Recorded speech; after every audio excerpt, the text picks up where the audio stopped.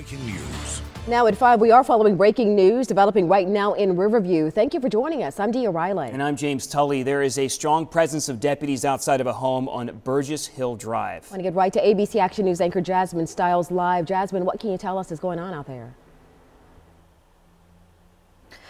Dia and James, details are pretty scarce right now. We are waiting on an update from the spokesperson for the Hillsborough County Sheriff's Office. Now I'm going to scooch back so you can get a better look at where we are. We are on Burgess Hill Drive.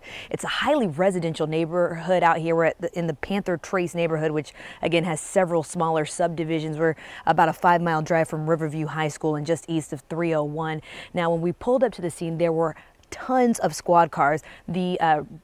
The road kind of goes into a U shape, and so when we came on the back side of that U, I counted about 10 squad cars. When we came up to get a little bit closer to this house, we saw an additional 5 or 6 more, and that counts even unmarked cars as well. Now, we can't really tell what's going on. We've seen detectives going in and out of the home. We do know that the front door has some damage there.